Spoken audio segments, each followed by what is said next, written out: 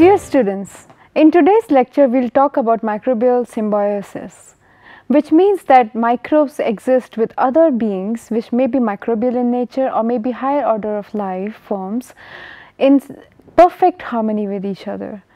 And harmony in sense that the microbes give something of benefit to the other living being they are living in close association with, and the other living being also benefits the microbes. So this is a win-win situation, and this win-win situation results in some very close associations of microbes with other life forms that at the first glance might actually be even not distinguishable. So these indistinguishable close relationships that microbes have with other life forms can be of different types. We have talked about parasitism, where microbes are parasitic, they hurt other microbes, that is their close association. We have talked about commensalism, where they live together happily without affecting each other much. And now today we are going to talk about symbiotic relationships, where microbes dwell inside an organism or very close to it, and very close association, and there is mutual benefit. And we will get started with the first example, which is the lichen. Now, lichen is a very interesting relationship between a phototrophic living being and a fungus. So, the phototrophic living being could be an algae or it could be cyanobacteria. If you remember, we talked about cyanobacteria being able to trap the light energy of the sun and convert it into food. So, this is a very interesting relationship, and now let us talk about lichen. I am pretty sure that if you have wandered around in the wild or seen the places that still have rock croppings like such as this one, forest areas, old wood, you must have definitely seen lichen.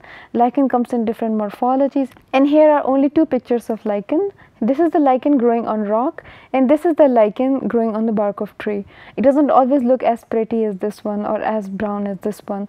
So I encourage you at this point to go around and check on the internet the different morphologies and colors of lichen, and perhaps go around your own community and find where you can see the lichen outgrowth. Now, the important thing about lichen is that, as I mentioned just a bit ago, that this is a association between fungus and a phototrophic bacteria. So this is your fungal hyphae, where the fungus is, this is your fungus by the way, and then the phototrophic microbes will live very close to it, embedded within the fungus. So neatly embedded with each other that they are very difficult to actually distinguish. For example, if we zoom into this particular portion of the picture, you notice that these are your fungal hyphae. So this is fungus in yellow, and the green cherry sitting on the top is your phototrophic bacteria or algae. So phototrophic bacteria, as I mentioned before, could be cyanobacteria or it could be algae. Now, why do algae or cyanobacteria form this intimate relationship with fungus? Has fungus kidnapped these phototrophic microbe, or is it willingly and beneficially this relationship has been set up? Now, if you notice that whether it is on a rock, on a wall, or on the bark of a tree, the lichen is growing on exposed areas exposed to the air. The other thing to note is that the medium on which the lichen is growing, again whether it is bark, rock or wall, is not very nutrient rich. It is usually very dry, and in dry places it is not easy for algae or for cyanobacteria to grow. If you remember, I have shown you pictures of cyanobacteria growing in river, in lake. We have talked about algal blooms in water media, surface water bodies, but algae will not find it very easy to grow on a bark, a rock or on the wall. So in that case, the fungus, what a fungus does, fungus makes this beautiful structure of hyphen, but not necessarily beautiful to humans, but very beneficial for the fungus and the phototrophic microbe. They make this structure which traps water and prevents dehydration of it. Thus these cyanobacteria have plenty of moisture around them, and if they are algae, they have plenty of moisture around them, and they never feel lack of water. Also, the other thing that other way in which these phototrophic microbes benefit from their close association with fungus is that, if you remember how fungus feeds, it releases chemicals, acids mostly, which degrade whatever complex organics are present, if it is in case of wood, or if it is concrete, then it corrodes the concrete. We have talked about oxalic acid from fungus concrete corroding the concrete. In that case, certain nutrients, whether micronutrients, macronutrients, sugars, or some other nutrients are released, which are eaten by fungus and also are available for the phototrophic microorganism to consume. Thus, if we talk about phototrophic organism,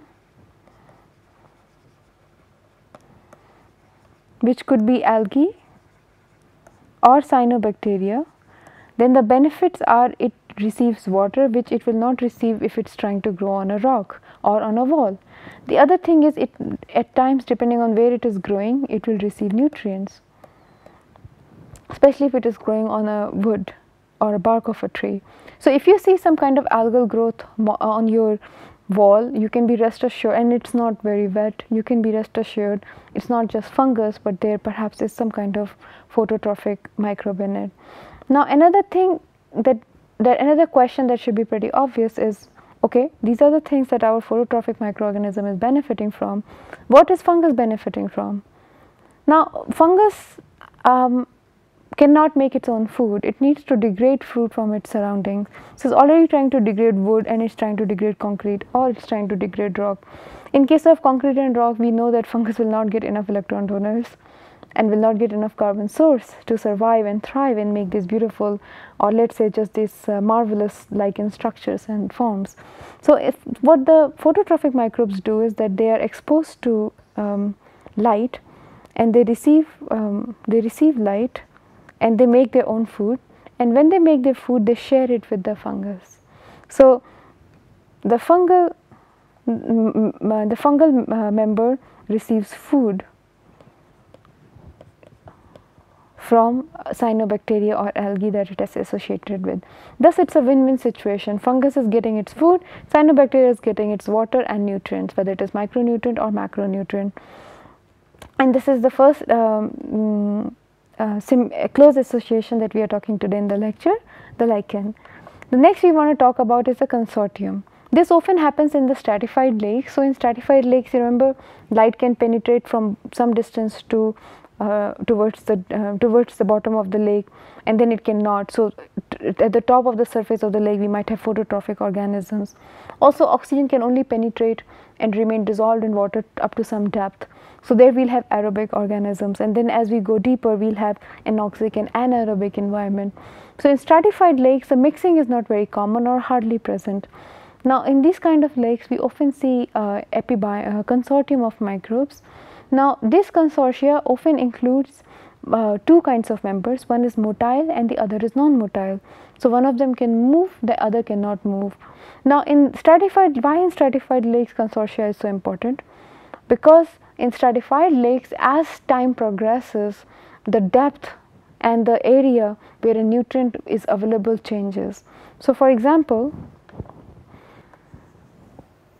let's say this is our lake.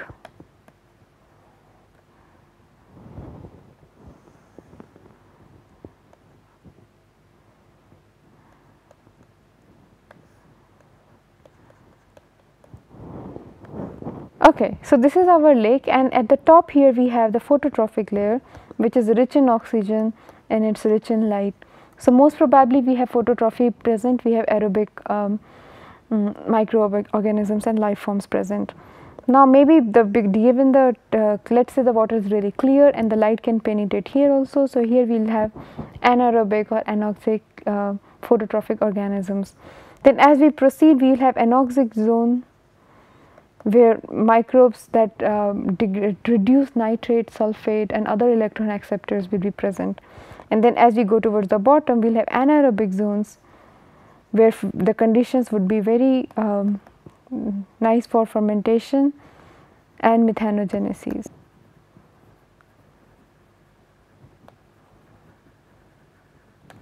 Alrighty, so as time progresses, the oxygen here, let's say there is no mixing, so the oxygen will start getting depleted, and the depth at which the oxygen rich aerobic layer ends will move up. The depth at which, as the nutrients in the anoxic zone such as nitrate and sulfate get reduced, the depth at which anoxic zone ends will move up, and similarly the depth at which anaerobic zone begins will move up. So over time we will notice that our new aerobic zone has perhaps moved up.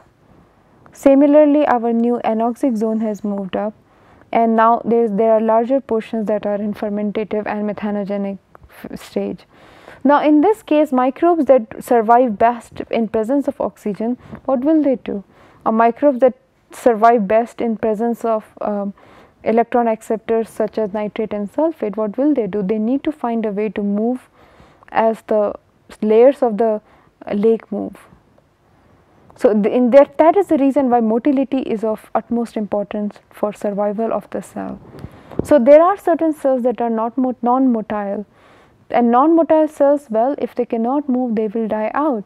So now non-motile cells, they enter a relationship with motile cells which stick around it and develop some kind of relationship with it, and when these motile cells move, by default the non-motile cell moves also. So let us take a look here. Now this is your epibiont. The green and brown cells that you notice here are your phototrophic bacteria, and the tail here that you are noticing is actually a flagellum of non-phototrophic motile bacteria. So because if the phototrophic bacteria requires light to survive, but these are non-motile, so they can't move, and at the inside, at their core, they have here a rod shaped motile non-phototrophic bacteria. Now because it is non-phototrophic, it does not require exposure to light. So it will allow as many motile cells as can stick to it to stick around its periphery. Then when the time comes to move towards light rich area, let us say the turbidity changes with season, or the amount of sunlight that is available changes with season, in that case this kind of microbe requires to move up or below the depth at which it is present. So then these microbes will stick to this motile microbe, the rod like microbe, and when the time has come to move, it will use its flagella to either move up or to move down. Now notice that I mentioned here that both of them are phototrophic, whether they are green colored or whether they are brown colored.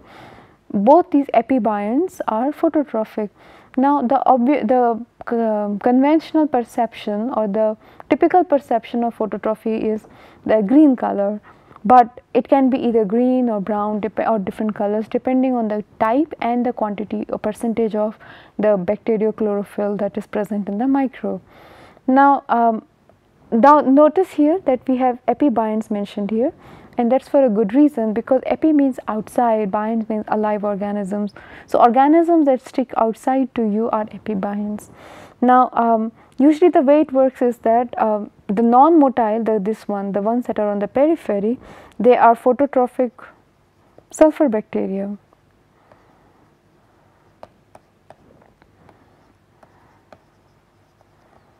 Their color might change depending on the kind of bacteriochlorophyll, and then these are your motile non-phototrophic bacteria.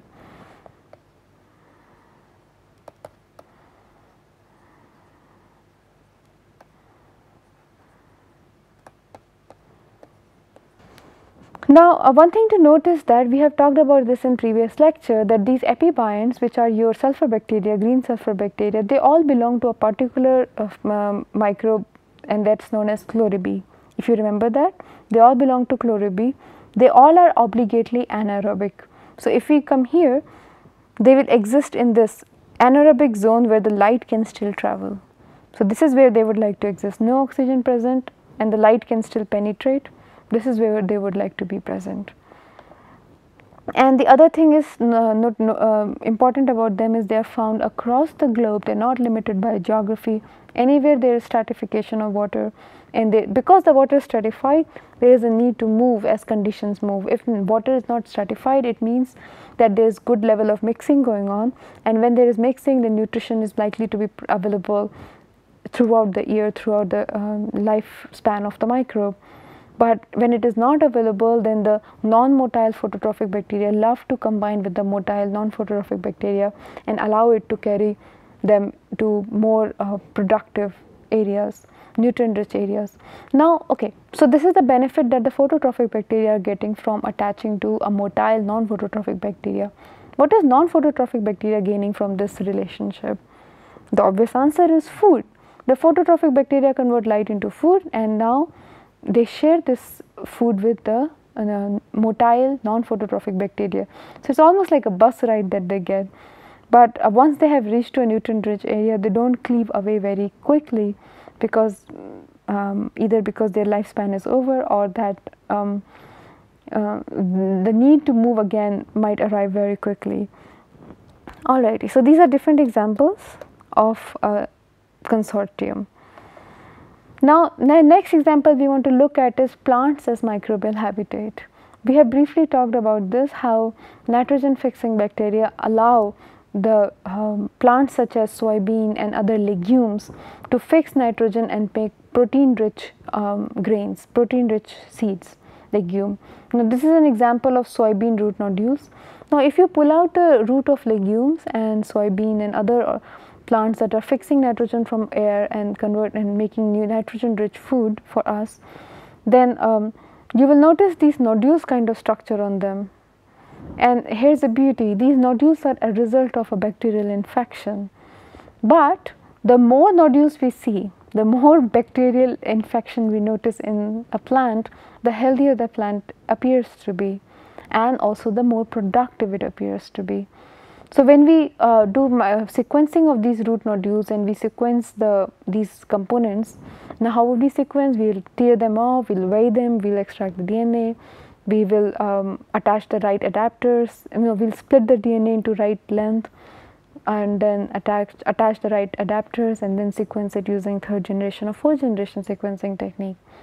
And when we sequence them, we find not apart from the typical root genetic sequences that we will get, now this is soybean. So, apart from the typical soybean sequences, we find quite a rich diversity of bacterial sequences, and many of them, at least the ones that I have shown here in this picture, are Rhizobium leguminosarum. So, named very appropriately, found in the rhizobium of the legume. And however, we know now that this bacteria that colonize these infected root nodules are very diverse. They can be even proteobacteria and different kinds of microbes actually. So, we can use our sequencing techniques to find out what kind of microbes are infecting the root. Now, how does it work out? How does the infection take place, and how does it help plant health and improve its productivity? Alrighty, this is how it usually works. This is your healthy root. This is healthy root in sense it is prior to infection. Now, when we talk of human health, usually if we get infected, then this is bad, we are unhealthy. But in case of legumes, if they get infected by the right microbe, it is really good for them. So, look here, this is your typical root, and then there are tiny root here that are present in any healthy root, and the root has rhizobial cells on it. Now, what happens is that these root hair, they secrete certain chemicals which attract the rhizobium microbes to it. Now, these rhizobium microbes, they are identified, recognized by the root hair that, yes, this is the root microbe that I was looking for. Now, when the microbe, now this is the blue microbe enlarged at the tip of this, enlarged here. So, when the microbes have attached to your root hair, then they release Nod factors. Now, these Nod factors, what they do is that they allow the microbes to invade into the root cells, into the root hair. So, now this is the invasion step where the bacteria actually invade. Now, when the bacteria invade this root, they encourage the cells to grow rapidly. So, now this is the infection has happened in the root. So, this has been infected. Once the infection has happened, the plant cells are now hijacked by the bacteria and they are stimulated to divide faster and faster. Now, when they divide faster and faster, they make a lump, a tumor like lump, which we call as root nodule. Now, this root nodule, this root nodule is formed, and once it is formed, the bacteria utilize this to to serve as the perfect environment for fixing nitrogen and sending it to the, letting the plant uptake it. Now, we know that the plant is benefiting from this, despite spending more energy in making this tumor like root nodule growth. It benefits from it because it gets rich amount of nitrogen food, fixed nitrogen from atmosphere, that it can now make nitrogen rich legumes, it can make nitrogen rich fruits and seeds. The question is, how is bacteria benefiting from it? Well, the bacteria benefits from it because the plants in turn, because they are phototrophic and they make food very easily, share glucose and other food with the microbes. So microbes fix the nitrogen for them and plants receive food, give them food in return. So now let's look at the infection of a root cell a little bit more in detail. The first step is that the roots, as I mentioned earlier, they emit a chemical signal that will attract the rhizobium bacteria.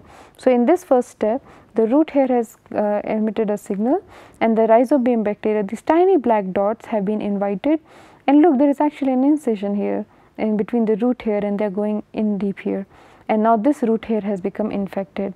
So once the root rhizobium bacteria have been attracted to the root hair, the bacteria starts secreting chemical signals which force the, or which hijack the cell, that oh, grow faster, elongate, and when they elongate further, they actually create an invagination, so a kind of a tube inside the root hair, and then they penetrate it. And now once they have penetrated, the infection can go, this is infection, invagination.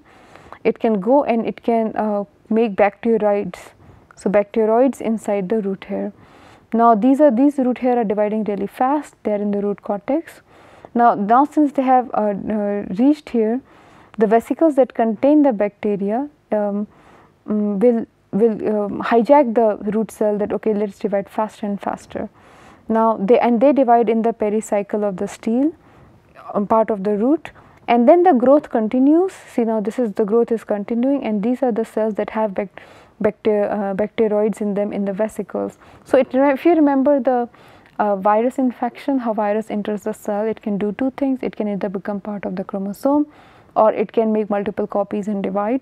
Now here the bacteria enters a eukaryotic cell, which is a root cell, stays there in a vesicle.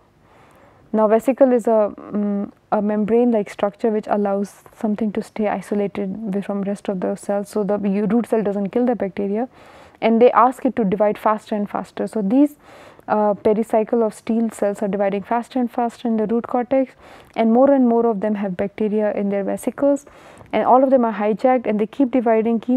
Now they are infected, so they make a tumor like outgrowth. It will continue to grow, and vascular tissue containing to the nodule to xylem and the phloem of the stele would develop. So now this is developing the vascular system. So now they can have, this is nodule vascular tissue, so they can have a good input of nutrient, and they can share whatever nutrients that they have. So this is it will allow the transportation of nutrients. So the nitrogenous compounds are transported from nodule to the rest of the plant, and the water and other nutrition is shared with the root nodule. So this is how root legumes, this is how the legumes actually are colonized by bacteria, and this is a very healthy infection. So as agriculture, in agriculture we want our roots to be infected by the bacteria. Now I have mentioned here, our microbiological studies and new tools have given us an idea of what kind of microbes tend to colonize the roots and form these root nodules, and we also know what kind of microorganisms, microbial communities allow more root nodules to form, are more virulent or more pathogenic, and form more root nodules which translate in better health and higher productivity. So now we can do a sort of probiotic approach, where if we want to encourage root nodules, we can actually take the strains that encourage it more, inoculate them around the root, and the next thing we will know is a lot of root nodules present in our root system, and that will benefit the plant and would benefit the farmer. Alrighty students, this is all for today. In the next class we will be moving on towards public health, and how as human beings and as animals, different animals such as cow also, you have very close relationships with microbes, and how we utilize them for our better health. Thank you.